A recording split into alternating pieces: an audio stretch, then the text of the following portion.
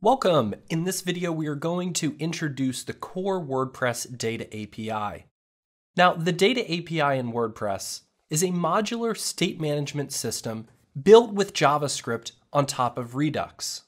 So if you're familiar with state management systems like Redux, this should be familiar to you, and if you're not, that's totally fine as well. We just don't want to mistake the Data API as Redux exactly because it is built on top of it, so there are some differences. Now within the Data API, there are several data stores. These are modular units that store different parts of WordPress or plugin state. So for WordPress core, there are several stores that exist, and your plugin might have its own store as well as other plugins registering their own as well. The core data stores in WordPress are bound to change over time. However, at the moment, we have our core data store, one for making annotations, a block data store, editor data store, an editor UI data store, a notices data store, and a new user experience data store, as well as more. Like I said, this list is bound to change over time, but it just shows you some of the data stores that exist within the WordPress core data API. Now for each one of these stores, we get a few built-in methods. The first one is select, and select lets us get data from a specific store. We then have subscribe, which is called whenever state is updated anywhere within any of these stores, and it'll allow us to subscribe to changes. We also have a higher order component called with select that will allow us to use select in a higher order component so those updates are always seen and we may be able to avoid using subscribe directly. We also have dispatch, which lets us call actions versus where select will let us get data. And along with dispatch, we also have with dispatch a higher order component so that we can pass these items from dispatch down. Now let's take a look at each one of these, looking at how it works a little bit more specifically. We'll start off with select, which is probably one of the most common ones that you'll use. Now we could get select from WP data, and then all we have to pass it is the name of the store we want to get data from, followed by the specific selector method that we'll use to get the data that we want. Here are a few examples of select in action. We could see here that we're going into the core data store and getting all of our posts using something called get entity records. Here, we're getting all of the information about the core quote block by going into the core blocks data module and calling get block type. Here we're going into the editor data API module and getting a list of all the blocks currently in the editor. In this one here in the edit post or editor UI, we're checking to see is the editor sidebar opened. And finally, another example of select, this time in the notices data API, calling get notices. Now, after looking at all of these different stores and all of the different methods you could get, hopefully you're asking yourself, how do I know what selector functions are available? Now there's two general approaches you could take. The first one, which I highly recommend, is to type out WP data select and then the name of the data API module that you want to look at. For example, here we see core blocks, and it will list out all of the selector methods available to you. The documentation is also growing for Gutenberg, so you could also come into the data module reference in the Gutenberg handbook and look at the selectors there. Now, all of this is new and still growing, so you may not be able to find the extent of documentation you want, but this is a good starting point to see what is available. Now, let's turn our attention over to subscribe. Subscribe is called whenever any of the state in any of those data modules changes. So in this example here, you could see that we're getting both subscribe and select from WP data. It's rare that you'd want to subscribe to state changes without using select to be able to pull data in from figuring out what state has changed. Then you could see that subscribed is called and we're passing it in a function. And inside of that, we're then going to call select and get the current block count from the editor of how many blocks there are and log that to the page. Now, because we called subscribe here, every time the state updates, we will get a new updated method of select, whereas if we had just called select on its own, it would get called once, but not every single time there was a change.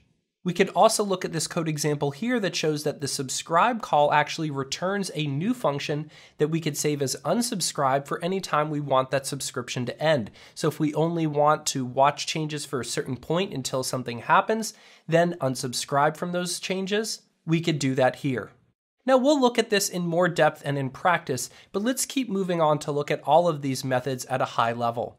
So next we have WithSelect, which is a higher order component for select. Here's the way WithSelect works.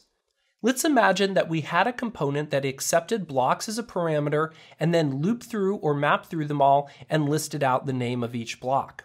What we could do to get the actual blocks is wrap this in a WithSelect. So what we would do is get WithSelect from WP data, and then we could export default WithSelect, which will give us access to the select method, so we don't have to get that directly from WP data anymore. And then we return an object that has certain values. So here we can see that blocks is going to be set equal to select get blocks. And then finally, the way that higher order components work is we pass in the actual component we want to be affected as a parameter. So what this code altogether would do is make sure that when we exported block list, it would be wrapped by WithSelect and get access to all of the blocks. We could see in block list that we set blocks as one of the property values that we're getting out, and we're getting that from our WithSelect higher order component. Now, if higher order components are new to you, this may seem a little bit funky, but again, we will make sure that we dig into this in a little bit more depth so that you can get comfortable with it.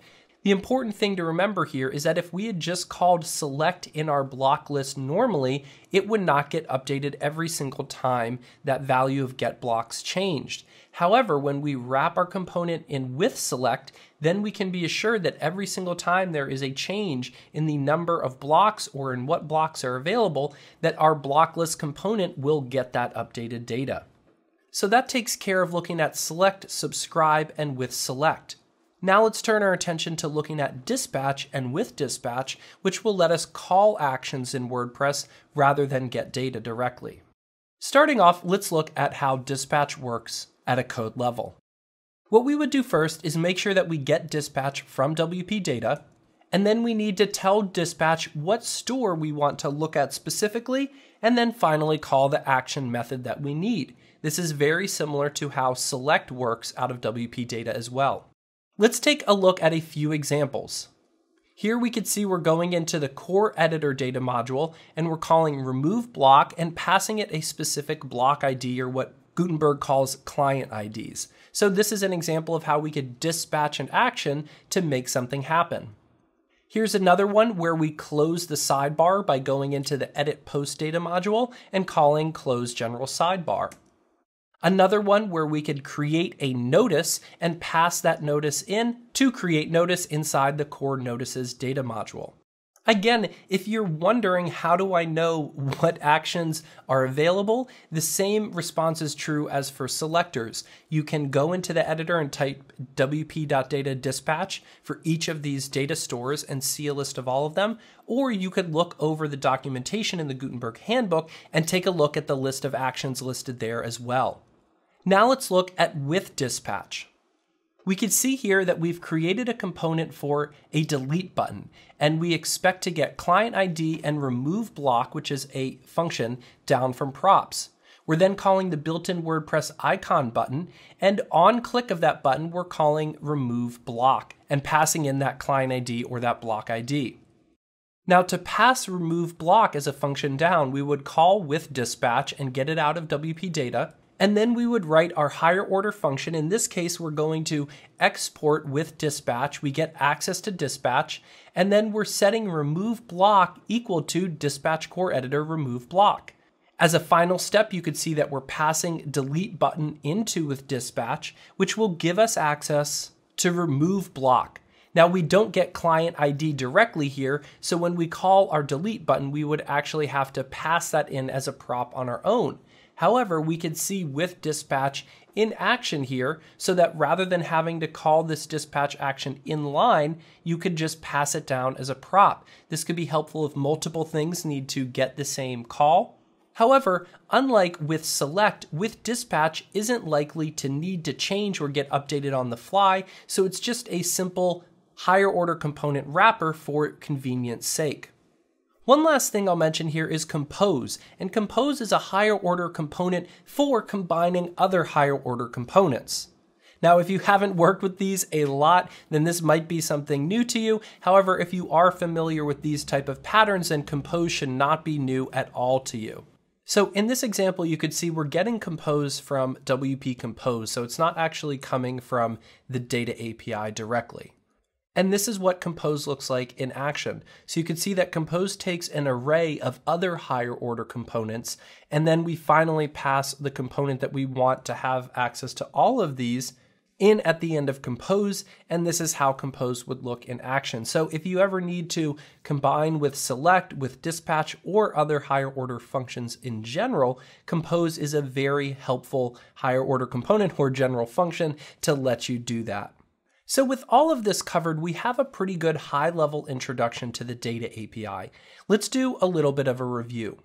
First off, there are several data stores in WordPress. We got the core editor, blocks, edit post, etc. Also, the data API is extendable for plugins as well. We didn't look at it in this video here, but we will in future videos show you how to hook into the data API and set up your own data stores. Now, part of WP Data is access to select, subscribe, and dispatch, which are going to be helpful in getting data from these data stores as well as calling actions within them. And finally, we have higher order components to make our lives a little bit easier, and we looked at with select, with dispatch, and compose. So at this point, I would highly suggest some practice. Go into the console where Gutenberg is loaded and log out all of the selector and dispatch methods for all of the core data API stores. And in fact, that's what we'll do together, or at least get started doing some of this in the next video. But here I suggest you go ahead and take a look for yourself before proceeding.